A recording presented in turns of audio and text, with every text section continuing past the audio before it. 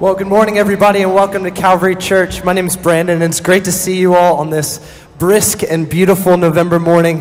Hey, we have a great service planned here at Calvary this morning, and we have the honor and the privilege to have our preschool and kindergarten King's kids along with us, so let's welcome them at this time. It's great to have them here. We at Calvary believe that our kids are an integral part of the church at this time and in this present day. And so we love that they can be here with us, that they can lead us all as one family and one body in worship. So before we jump into worship, before our kids lead us, they're going to open us up with a couple of songs.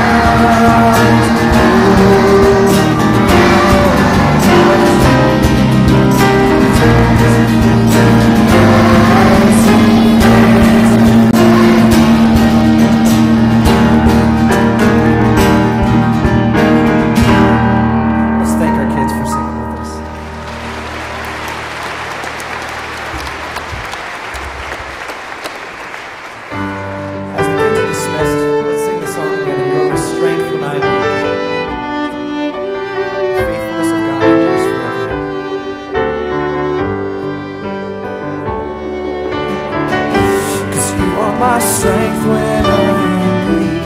You are the treasure that I see. You are my all in all. Seeking you as a precious jewel, Lord, to give up I'd be a fool. You are my all in all. 'Cause Jesus, Lamb of God, worthy is your name. Jesus,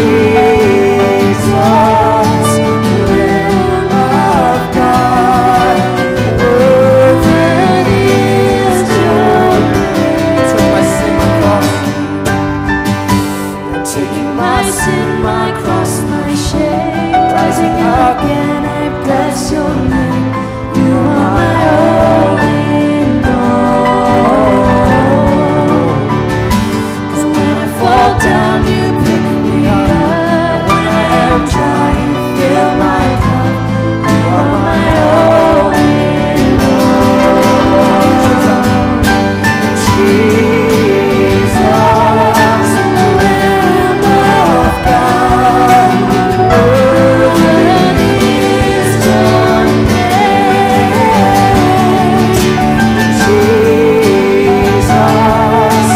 Lamb of God, worthy is your name. Jesus,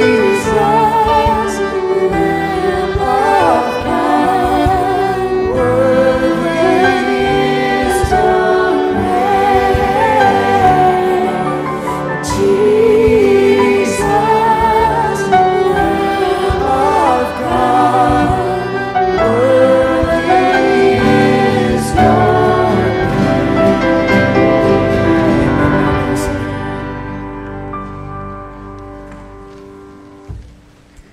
Well, thanks, Brandon. Appreciate you leading us. That song takes me back. Am I allowed to say that as a 40-year-old? I don't know, but it certainly does. It's great when we have our kids up here, not just performing, but leading us in worship, and just to continue to cast vision for what we do and why we do it. We say here at Calvary Church that our kids are not just the future of the church, but they're an integral part of the church in the here and now, and we believe if we have them connected to the life of the church from an early age, more likely to stay connected to the church and connected to their faith as they grow older. Welcome to Calvary Church this morning. My name is Bo Eckert, the senior pastor here at the church, and I'm so glad that you've come to join us this morning for this worship service, whether you're here in the auditorium, listening over the radio or the internet. Thank you for coming, and I know that there are some of you that are here this morning for the very first time, and I want to warmly welcome you. Calvary's a big church. We know that it's a big church, but we work hard to make this big church feel like a family, and one of the ways that we do that is with those that are new, those that are here for the very first time. We have an environment that we designed with you in mind. We call it our welcome gathering. It takes place right after this service ends in the east end of the lobby, to my right, to your left. There's a room out there, big sign, big banner that says welcome gathering. Take no more than 10 minutes of your time. Would love for you to be able to come, to meet me, to meet some staff members, to get questions about Calvary Church answered. It's just a way to help you to connect as you are wanting more information about Calvary Church. Now, as always, in a big church, there's lots going on. We put a bulletin in your hand every week. This is our primary way of communicating with you, so there's lots of information in here, including an insert that will tell you a little bit about our Global Focus weekend next weekend. Lots of things happening that weekend, so look that over, take a look at that. And if you can, be here next Sunday morning as we roll out our Malawi initiative. It's going to be an exciting, exciting morning. Thanksgiving is coming, and that means it's Thanksgiving offering time here at Calvary Church. We have a Thanksgiving service that's 10 a.m., not p.m., but 10 a.m., Thanksgiving morning for you to come and be a part of that. And you've received the last 2 weeks, didn't get it today, but the last 2 weeks, the insert about our Thanksgiving offering. If you haven't been here the last 2 weeks, you can pick one of these up at one of the connection centers to let you know about where our Thanksgiving offering will be going and who will be helping this year. So we encourage you to think about ways to consider giving above and beyond your regular giving to our Thanksgiving offering this year. And we have the privilege this year, if you look on this sheet, of partnering with and helping Uptown Community Church. And this morning, we want to talk a little bit more about that partnership and about what's happening there. So we have Walter Sotelo, one of the leaders, one of the pastors there at that church. He is going to join me up on the platform now. Walter, many of you will know that name. You'll recognize his face. He's got a great connection here at Calvary Church. He's been part of the New York Gospel Outreach, where our teens go every summer. And Walter was also a part of the Sandy relief teams and projects that we sent teams up there. It's been 2 years now. 2 years now, yes. Well, Walter, it's good to see you. Welcome. I know that part of your family came with you, but not all of them. But the whole family's up there on the screen. Welcome to Calvary Church. Tell us a little bit about your family. Thank you. Good morning, Calvary. How are you today? Amen. And if you're here as a visitor, I want to say just welcome to New York City. How you doing? You doing all right, huh? My family, I'm blessed. I'm blessed to be able to have a beautiful wife, Victoria, and my little daughter, Layla, who happened to be in the Sunday school this morning. So if you've been a teacher, thank you for teaching. My son, Luciano, also was there. And then my oldest daughter, Sophia, who is right now, I think at this time, has been interviewed in a high school to be able to be hopefully, Lord willing, receiving a scholarship to be able to go through this high school in New York City. Please pray for that. I'm just like plugging that in right there, I guess.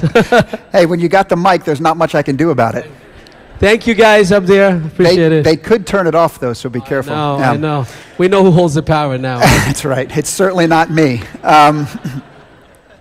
So, Walter, we're excited to be a part of what you guys are doing here at Calvary Church. We are interested in what's happening here locally in Lancaster County. We're interested in what's happening globally. We've got over 100 global partners out there. But we love to have these connections with other like-minded churches. You're in the heart of New York City. The cultural context is very different than Lancaster County, but you're all about Jesus, just like that we're all about Jesus and the gospel of Jesus Christ.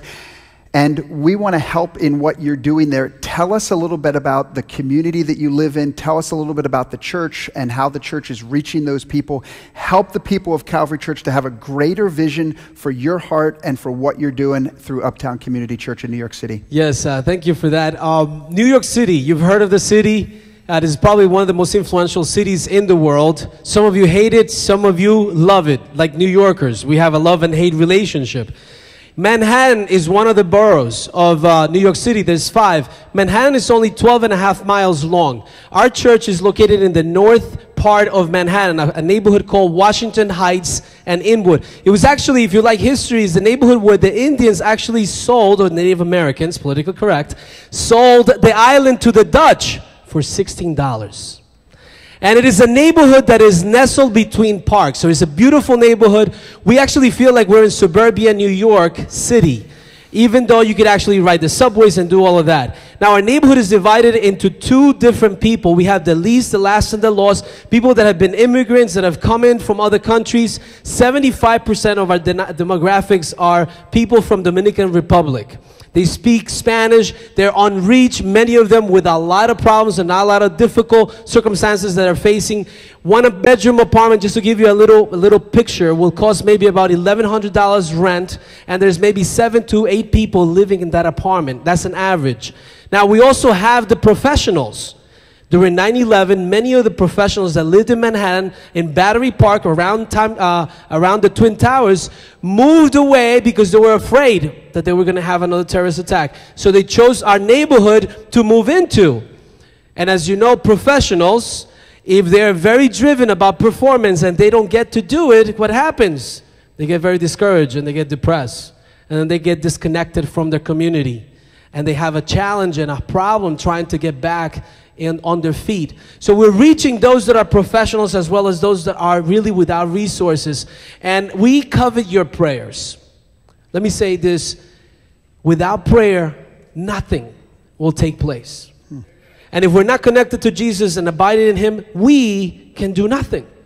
So it is important that for us, a church, to remain connected to the Lord so that when we talk to them about the Lord Jesus Christ, they actually do hear the life, the abundant life that lives inside of us. It's exciting for us at Calvary to partner with somebody like Walter and the church that he's a part of. It helps us to lift our eyes up off of ourselves and see what God is doing, and to realize that we are just one expression of the local church, but we want to partner with other local churches that are like-minded and are interested in seeing life change through the gospel of Jesus Christ. And I know that that's Walter's heart, and we're excited about that. One of the tangible ways that we're partnering with them is next weekend, we're sending a team up to be with you, to hang out with you for the weekend. One of our elders is leading that team. Tell us a little bit about what they're going to be doing. If you're here, I'm going to be meeting with you hopefully after the service, so it's going to be fantastic. Imagine this, in New York City, 1 in every 4 children in Manhattan still go hungry at night. This is America. And we have families that don't have enough resources to be able to provide a meal for their families. So Thanksgiving is coming up, and it's a time of celebration, is it not, right? We're celebrating the abundance of what God's blessing has been to America. And we commanded an initiative to try to be able to feed families in our neighborhood that don't have resources. And we started with a goal of 400. When I shared the vision with all these other little churches in our neighborhood, it grew to 800. And now we have 12 churches partnering. We have over 500 volunteers. We have farmers donating produce, fresh produce from New York State. I'm looking for some birds, though. I'm looking for chickens. I'm looking for turkeys. I'm looking for anything that's protein that can be included in that bag. You know why? This is why we do it the way that we do it. Missionaries are coming to New York City to get involved with us. You know why? Because Jesus did it this way. You know what He did? He met the needs of people. He didn't speak to people without feeding them. When He spoke with them, He didn't leave them without feeding them. There's something about the connectivity of our body and our soul and our spirit.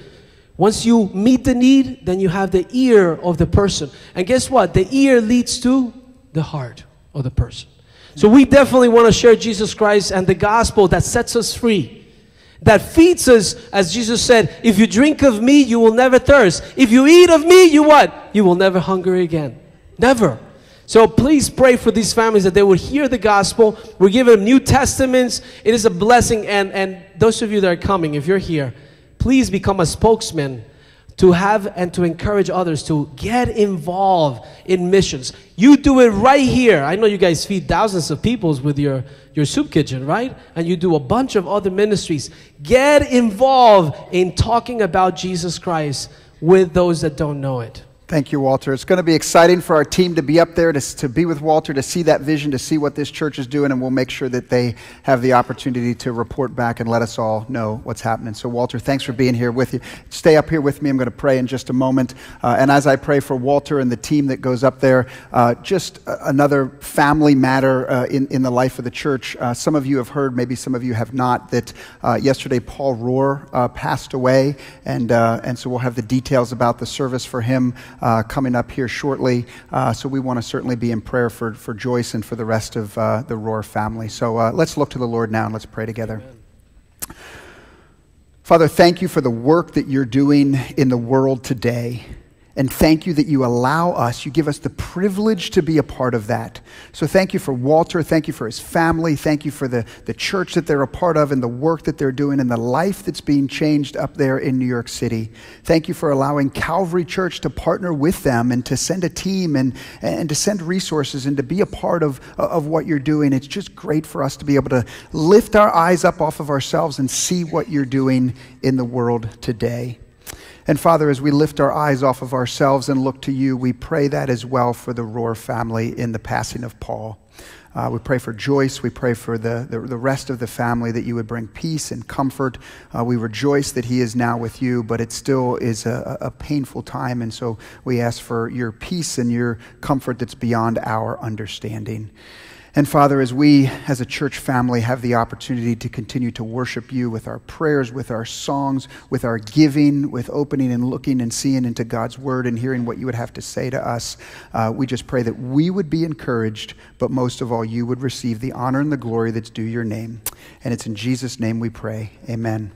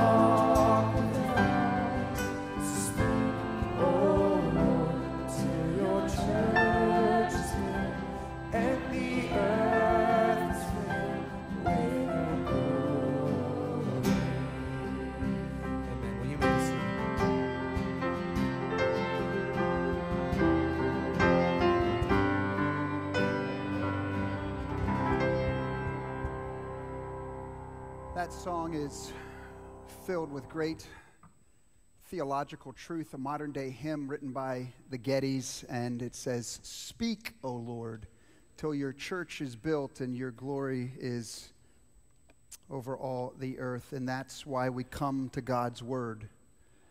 Because God's Word is what speaks to us, and God's Word helps us to know how we can be rightly related to Him, and God's Word helps us to know how we should interact with one another and what it looks like to live and function not only in the church but in the world that we live in. And that's why we do these book studies. That's why we look at God's Word together each and every time when we gather here on Sunday morning. And this morning, we finish unfinished, if that's possible. But it's been 7 weeks and we've looked at Paul's letter to Titus, and today we bring that to a close. So turn with me, if you have your scriptures, Titus chapter 3, found on page 999 in the Pew Bible in front of you. So I'd love for you to have the text open, love for you to see the words of Scripture, because we not only want you to be taught from God's Word, we want to equip you to read and to study God's Word for yourself, and to be able to see the text in front of you helps to equip you to be able to do that. So as you're finding your way to Titus chapter 3, we're going to start in verse 8. Let me up the stress level in this room a few notches. If you didn't have enough tension in your life already, let me bring some your way. How many of you struggle with that feeling of things being unfinished in your life? Many of you operate off of to-do lists. How's your to-do list right now? Are there things that you didn't get to yesterday that you were hoping to, and now you're not sure when they're going to get done?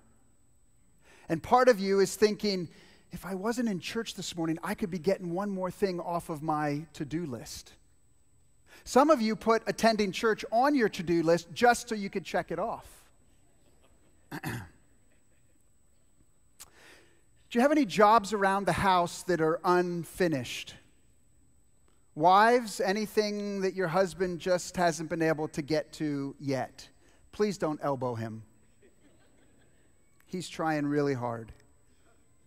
How's your inbox in your email account? How many emails do you have there waiting for you? How many emails are coming into your inbox right now? How many emails are going to be in your inbox when you get to work tomorrow morning that's going to need your attention? Thanksgiving's coming. Are your plans in order? Do you have it all figured out? Is the house ready to go? Is the menu planned?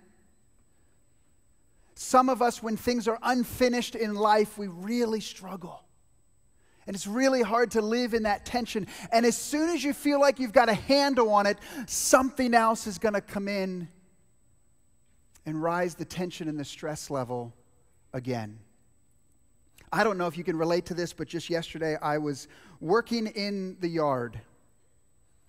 Many of you know I've moved into a new home. It's been about a month, and yesterday I finally got outside and I'm raking those leaves that are under the bushes and trying to get cleaned up and ready for the winter. And if you're anything like me, you start into one project, but in doing that project, you see something else that needs done. In the middle of raking the leaves yesterday, I noticed that our mailbox in the front of the house still has the name of the previous owner on it. I was like, I got to take care of that. I put the rake down, I went and got a can of black paint, and I painted our mailbox yesterday afternoon.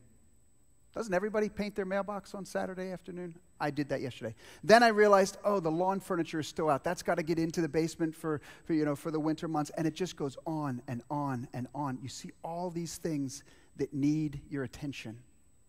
And those are good things, and those are worthy things. And I have a desire for things to be excellent in my life, so I want to get that list checked off. But sometimes I have to be careful of what I view as something that's excellent and what Scripture and what the Bible says is excellent. As I'm committing and giving myself to one more task outside, I think of my 4 daughters and wife inside and say, Maybe it's better to just put the rake down and go in and spend time with them. Maybe that's the more excellent thing to do.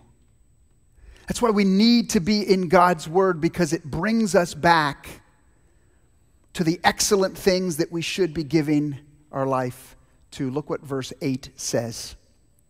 It says, the saying is trustworthy. He's referring back to what we studied last week, and I want you to insist on these things so that those who have believed in God may be careful to devote themselves to good works. That's where we ended last week, and I intentionally didn't put up the last part of verse 8 last week because I knew I wanted to start here this week. But Paul says, these things are excellent and profitable. What things? I think he's referring specifically to the good works that he just mentioned.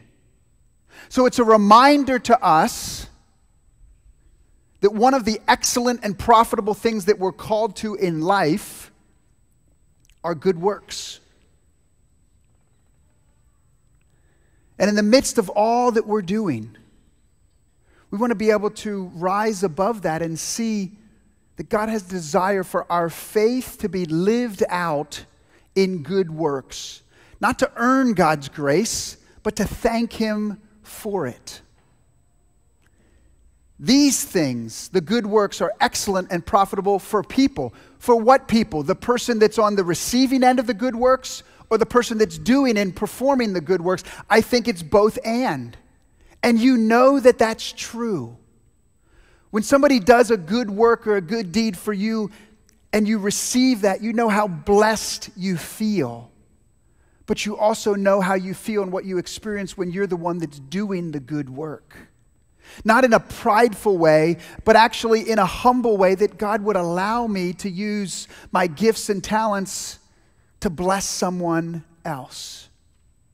And you know that by doing good works, it helps to orient your mind to be others-centered instead of self-centered. Those things are excellent and profitable for people. Now, as he moves to verse 9, notice the contrast. He starts with but. And before we talk about what is in contrast, notice the end of the verse. He's just talked about what is excellent and profitable. Now he's going to talk about things that are unprofitable and worthless. Do you see the contrast that he's creating? Good works, excellent and profitable. Very next verse, he's going to tell us what is unprofitable and worthless. That's why I want you to see the scripture in front of you so that you can see those connections. You should underline those connections saying, oh man, this is excellent and profitable. I want to commit and give myself to that and devote myself to that. Oh, but here's something that's unprofitable and worthless. Maybe I shouldn't spend my time on these types of things. So what are the types of things that are unprofitable and worthless? Let's go back to the beginning of the verse.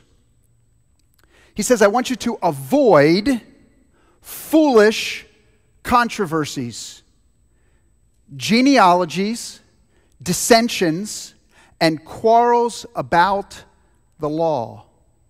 4 things that he wants us to avoid. The foolish controversies. In the life of the church and in the life of being with other people, there's going to be differences of opinion. There's going to be different perspectives. There's going to be controversies that are going to rise up. And I don't think controversies are wrong. But he said, let's not be foolish about them. Let's not give ourselves, let's try to determine which controversies are worth spending some time talking and working through and which ones just are foolish and should be avoided. At the end of the list, he talks about quarrels about the law. He's not talking about arguments over what the speed limit should be in your neighborhood, not those kind of laws. But there was Judaizers that were a part of the church that maybe ascribed to belief in Jesus, but they said you need to add this law and that law, and bringing some of Pharisaical mentality into the church. He said you need to avoid these things. It's in contrast, it's a little bit different than what he talked about in chapter 1. You see, in chapter 1, there was people that were preaching heresy. And Paul said to Titus, rebuke those people sharply. You can't have that in the church. You need to restore and bring them back to sound doctrine. It could be that part of this list here in chapter 3 are things that are heretical, but he doesn't say rebuke, he says avoid. Not quite as strong. He said avoid these things because they're going to lead to and cause division.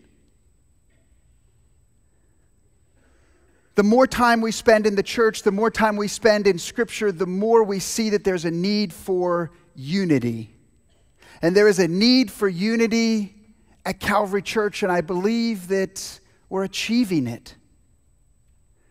Many of you have been around here long enough to know that we are trying to really flesh out what it means to be a true intergenerational church. Not everybody is the same. I don't know if you've noticed that or not. Diversity of ages, diversity of preferences. And it could lead to foolish controversies.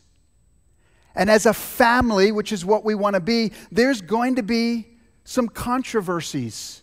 But how are we going to handle those? As the senior pastor of Calvary Church, I think in most regards, we're doing a pretty good job. You see, there was a day and age at Calvary Church that there was controversy over what people would wear to church. I actually feel like we've moved beyond that. There are many that feel, I want to dress up to come to church. I'm the audience of a king. And that's how I was raised and it's how I grew up, and I want to wear a suit and tie. And there's others that say, I want to be the same. I want to be authentic. I want to be, who I am every day of the week, and I'm comfortable wearing jeans and a t-shirt to church. And I think we're understanding that. And one group is not looking at the other and pointing fingers and judging. And I think we understand that it's okay to dress how you want to dress on a Sunday morning. I don't feel it's a controversy at Calvary Church. And I think that's a great thing. But there's always the potential and the danger to slip into these foolish controversies. So we need to be reminded of this truth. Do you remember this message from back in the summer? I brought out this illustration. For those that were here, you remember the pyramid, you remember this toy. For those that weren't, let me just briefly orient you. There's levels to what we believe. There's levels of certainty to what we believe. The bottom rung, the biggest rung, the orange rung, isn't the biggest because there's the most amount of beliefs. It's the biggest because it's foundational, and these are what is essential for salvation. It's a small list. What does somebody need to know and do in order to be a born-again follower of Jesus Christ? What's on that list isn't very long, but that is worth dividing over. But as you move up the list, then you get the next rung, and those are things that are essential for orthodoxy, things that the church historically has believed. Maybe not always essential for salvation, but it's essential for orthodoxy and what the church historically has believed. And then the next rung up is what's essential or what's distinctive about Calvary Church. There's things that are unique about what we believe here at Calvary Church, and we're different than other churches, but we're not going to divide with another church over what some of those distinctives are. And then finally, the top rung, and that's our personal beliefs. Our personal convictions. And let me be very clear. It's good to have personal beliefs and convictions. We're not trying to bring about uniformity. We're not trying to make followers of Jesus Christ robots. Actually, just the opposite. God gains great amount of honor and glory when there's unity in the diversity of His people. And what we need to recognize and realize is that there's actually different layers of belief and certainty. And for some, that can be a little bit of a challenge. Because sometimes the mentality is, well, everything that I believe is on the same level. And everything that I believe about what you should wear and what's the right kind of music and what's the right way to do ministry and what the right method is and what are the right symbols and all of those types of things, some of us want to put that on the same level as what's essential for salvation. And that's a dangerous place to be. So we want to be able to think about, what are the things that get us excited? What are the things that could be potentially controversial? And to pause and to say, are those things essential? Or are those things my personal belief? And it's okay to have those personal beliefs, but let's not divide over those personal beliefs. When we went through this, one of the quotes that I shared with us is this: when we treat our personal convictions as absolutes from God, we threaten the unity of the church. When we take top-rung issues and say, this is an absolute from God, and I've got chapter and verse to try to prove it, we get into a real dangerous place. There is a difference between truth at this level and truth at this level. Titus, the letter to Titus, we've talked about some of these. Titus chapter 2, verse 11, for the grace of God has appeared, bringing salvation for all people. That's right here. That's the gospel. That's the message of the gospel. We should unite around that message. Chapter 3, verse 4, but when the goodness and the loving kindness of God our Savior appeared, He saved us. That's bottom rung. That's essential for salvation. That's the things that we want to unite around. So we want to be able to keep this in perspective as we go forward, as issues come up, as things come up that we need to talk and to work through. And let me just share something very, very briefly from my heart, just for a moment. This week marked the 3-year anniversary that I've been the senior pastor of Calvary Church. And some of you say, 3 years? Man, it seems like it's been an eternity. It feels that way to me sometimes. There's lots of things that have changed over the last 3 years. There's lots of things that haven't changed. Some of us, when we see some of the things that have changed, you say, oh, I'm not so sure about that. Others say, yeah, that's great. I can see how that's valuable and fruitful for ministry. As we go forward here at Calvary Church, we're not going to agree about everything. But my challenge to all of us is that when we don't agree, when we have to talk about something, when we have to bring up an issue, when we have to talk about why we do it, I just need to challenge all of us, including myself, about the approach that we take. And are we willing to come with a humble approach and say, hey, I see that you've done this, or I see that this is now different. Could you help me to understand why you've done that? Is there a reason behind that? Can you help me to understand what that is? Because sometimes our tendency is to see something that's different or to see something that we don't agree with it and attach meaning to it that was never intended. And we accuse and we criticize and we run to conclusions that might not be very logical at all.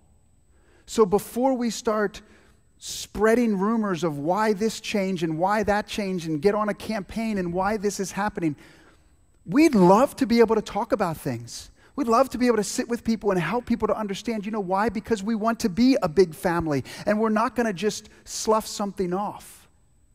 But could we all approach those things in the right way as we go forward? Because here's the danger. Look what he says in verse 10 about the person that is going to stir up division within the church. As for a person who stirs up division, after warning him once and then twice, have nothing more to do with him.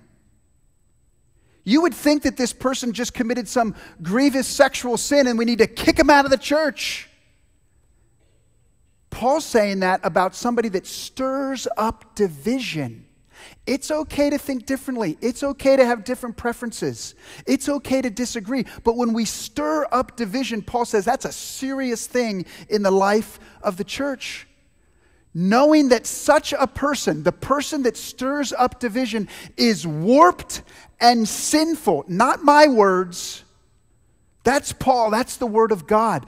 Elevating somebody that stirs up division with other grievous sins in Scripture. They're warped and sinful and self-condemned. Scripture holds the aspect of unity and being at peace with one another in the body of Christ at a very high level. If we are going to achieve that, we're going to all have to work hard here at Calvary Church. As an intergenerational church where we're all different. Let's celebrate our diversity. We do that on the platform every Sunday morning. Let's celebrate our diversity and be unified around that. You know, I've said it before, it would be so easy to just divide people up by their preferences. But that's the way all of life works. Isn't it possible for us in the life of this local church to come together, to see what God wants to do here, to see what God wants to do with people like Walter in New York City, to see what God wants to do with our global partners around? Man, what an exciting thing to be a part of if we're unified. He comes to what we would say is the end of the letter, but I promise you these are not throwaway verses. Verse 12. When I send Artemas and Tychicus to you, do your best to come to me at Nicopolis, for I've decided to spend the winter there. Paul continues to facilitate ministry. He says, Titus, I left you there for a job to do, but once Artemas or Tychicus gets there to take your place, I want you to come and join me. He's facilitating ministry. He wants ministry to happen in the best way possible. Do you know why a verse like this, and I know this might be a stretch, but you know why a verse like this is important for you and me? Because there's different stages of ministry and involvement at different stages of life. You might be doing something in ministry right now that you weren't doing 5 years ago, and 5 years from now, you might be doing and involved in something that you've never even dreamed of. And that's often the way that God works. Titus was there for a purpose, but now it's time for Titus to move along and be a part of a different ministry. Celebrate where God has you right now and be faithful to the ministry that He has you in right now. And it's okay if that looks different in the future. Do your best to speed Zenas the lawyer and Apollos on their way. See that they lack nothing. You know, there could have been the potential for there to be conflict and bitterness and jealousy between Paul and Apollos. We understand that Apollos was probably a better speaker, a better communicator than Paul. Some said, I follow Peter and I follow Apollos. Paul could have had some bitterness towards him, but he said, no, he's different. He has different gifts that I do, and I want to be a part of facilitating ministry. I don't want to be bitter and jealous about who he is and what his gifts are. See that they lack nothing. Provide for them, because I know if you do, they will continue to have fruitful ministry. Verse 14, and let our people,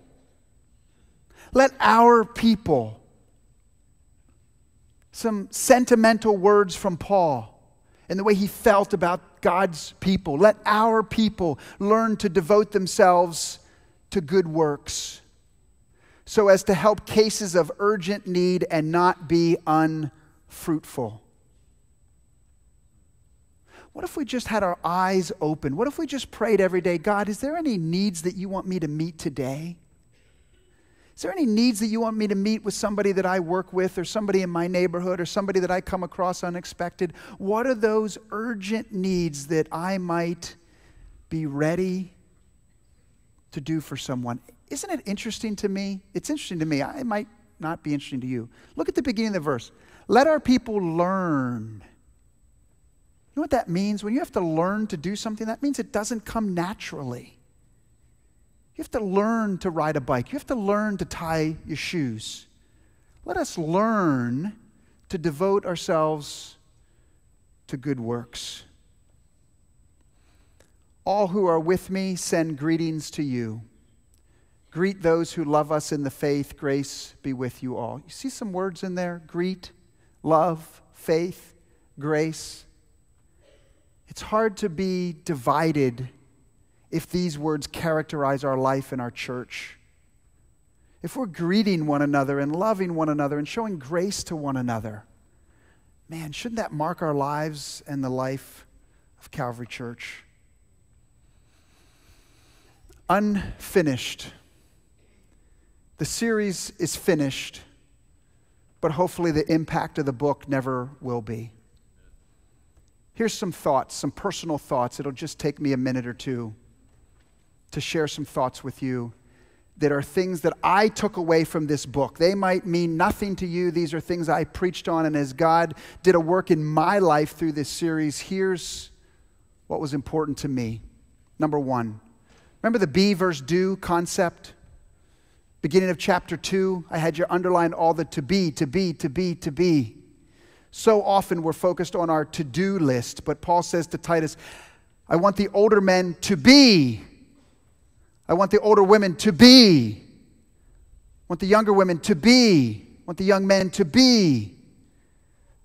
Some of us need to focus a little bit more on who God wants us to be and who He wants us to become, and a little bit less on our to-do list. Chapter 2, older and younger.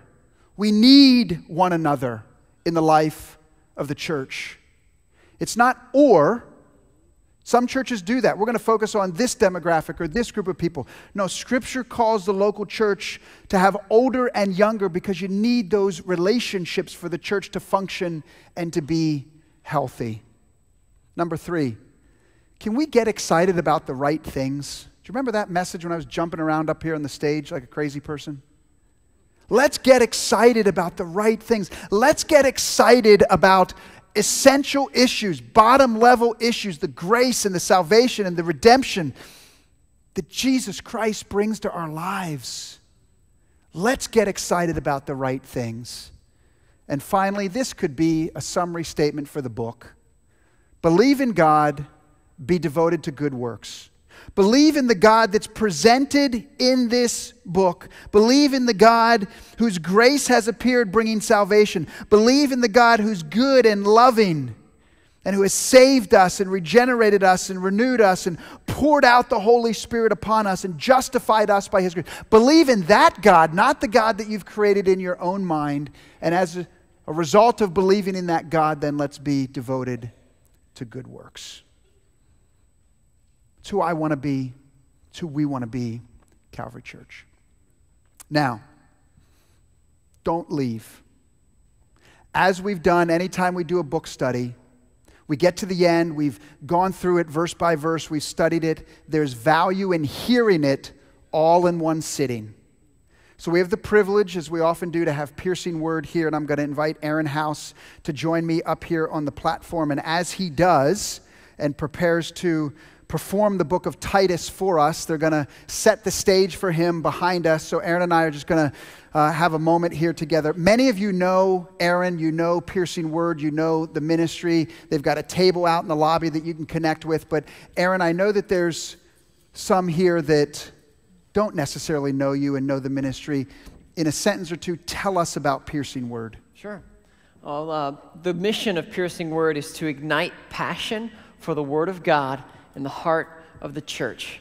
And we do that through scripture performance and discipleship. So basically what we do with scripture performance is we take the words of the Bible straight from the ESV version and we put it creatively and dramatically on the stage. Yeah, it's great. You know the heart of Piercing Word, it's scripture. It's all Aaron's going to say in this performance is scripture, but as he often does, put a little modern day spin on it, modern day twist. So what are they getting set up here? This is Paul's office. Okay, so we're going to be in Paul's office. and see how the book of Titus is presented from Paul's office. Now tonight, this is a great day for Calvary Church and Piercing Word. That's great. Tonight at 6 o'clock in the lower auditorium, we're going to hear more from Piercing Word. They're going to do, the discipleship team that you work with is going to perform the book of Ecclesiastes. Yeah. Tell us a little bit about that. Well, it's been exciting. We have a discipleship team of high school and college age students, and it's throughout the fall semester here that we've been doing this and other semesters. And so we have a team of 8, and they have memorized the book of Ecclesiastes. And we've been studying it throughout the semester. Each one has been had the privilege of leading a Bible study. We've taught them how to do that, how to lead a Bible study, and how to be accountable to one another. And they have accountability partners, and we've really been growing together as members of the body of Christ. And it's going to be a great time in the book of Ecclesiastes tonight. Yeah, that's great. Tonight, 6 o'clock in the lower auditorium. Now, before you start, I just have to confess something to you. Every time you guys do this, I'm always so nervous that you're going to make a mistake. So I have my Bible open because if you lose your line, I want to be able to give it to you. Should I feel that tension and that stress? No. No, you've got it. No. You've got it down. So you can relax. Okay, I'm going to relax. It's okay. Let's all relax and enjoy and hear Scripture, the book of Titus. They're all yours, Aaron. All right.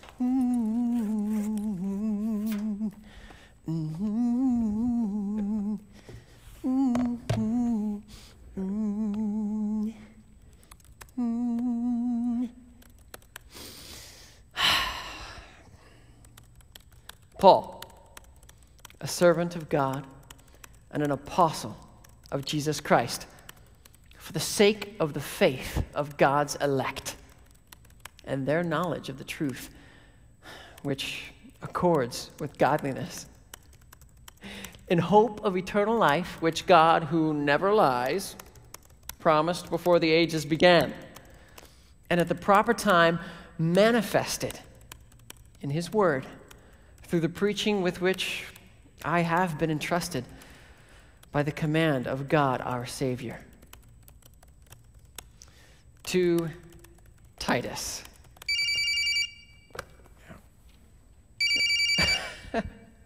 Titus, my true child in a common faith, grace and peace from God the Father and from Christ Jesus our Savior. What?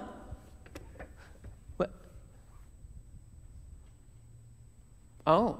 What? This is why I left you in Crete, that you might put what remained into order, and appoint elders in every town as I directed you. If anyone is above reproach, the husband of one wife, and whose children are believers, and not open to the charge of debauchery or insubordination, for an overseer, as God's steward, must be above reproach. He must not be arrogant or quick-tempered or a drunkard, violent or greedy for gain, but hospitable, a lover of good, self-controlled, upright, holy, and disciplined. He must hold fast to the trustworthy word as taught, so that he may be able to give instruction in sound doctrine, and also to rebuke those who contradict it. For there are many who are insubordinate, evil talkers and deceivers, especially those of the circumcision party. They must be silenced, because they're upsetting whole families by teaching for shameful gain what they ought not to teach. One of the Cretans, a prophet of their own, said, "Cretans are always liars, evil beasts, lazy gluttons." This testimony is true. Therefore, rebuke them sharply that they may be sound in the faith, not devoting themselves to Jewish myths or the commands of people who turn away from the truth. For to the pure, all things are pure. But to the defiled and unbelieving, nothing is pure, but both their minds and their consciences are defiled. They profess to know God, but they deny him by their works. They are detestable, disobedient, unfit for any good work. But as for you, teach what accords with sound doctrine. Older men are to be sober-minded, dignified, self-controlled, sound in faith, in love, and in steadfastness. Older women, likewise, are to be reverent in behavior, not slanderers or slaves to much wine. They are to teach what is good, and so train the younger women to love their husbands and children, to be self-controlled, pure, working at home, kind, and submissive to their own husbands, so that the word of God may not be reviled. Likewise, urge the younger men to be self-controlled. Show yourself in all respects to be a model of good works. In your teaching, show integrity, dignity, and sound speech that cannot be condemned, so that an opponent may be ashamed, having nothing evil to say about us. Bondservants, likewise, are to be submissive to their own masters in everything. They're to be well-pleasing. Not argumentative, not pilfering? But to showing all good faith, so that in everything they may adorn the doctrine of God our Savior. For the grace of God has appeared, bringing salvation for all people, training us to renounce ungodliness and worldly passions, and to live self-controlled, upright, and godly lives in the present age, waiting for our blessed hope, the appearing of the glory of our great God and Savior, Jesus Christ, who gave himself for us to redeem us from all lawlessness and to purify for himself a people for his own possession who are zealous for good works.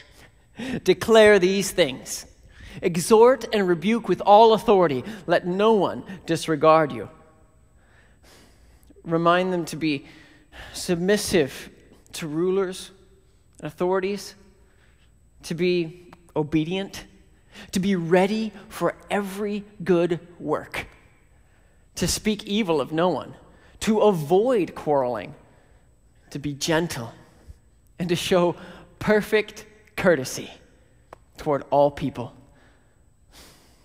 For we ourselves were once foolish, disobedient, led astray, subject to various passions and pleasures, passing our days in malice and envy, hated by others and hating one another. But when the goodness and loving kindness of our God and Savior appeared, he saved us.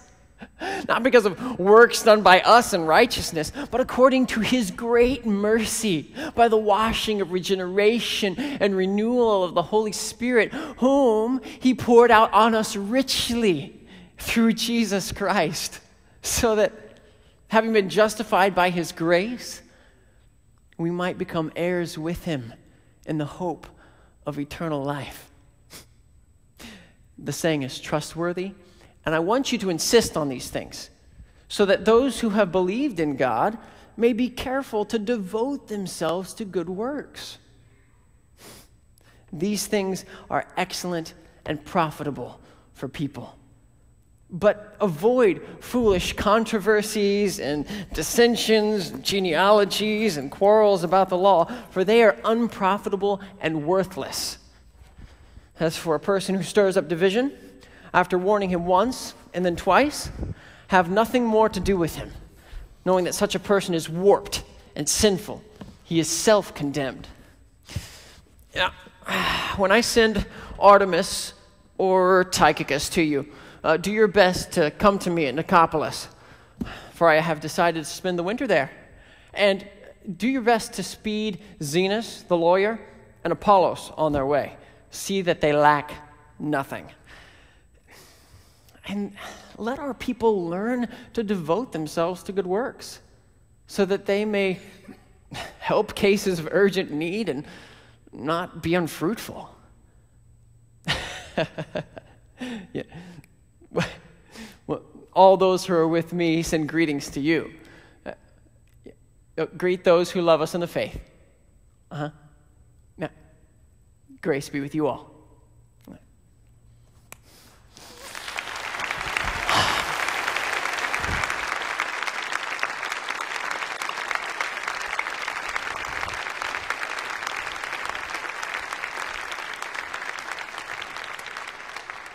It is a powerful, powerful ministry, and you can connect with Aaron and his wife Emily. They have a table out there in the lobby if you want to talk with them further. Come back tonight, 6 o'clock, to hear Ecclesiastes from the young people that he works with.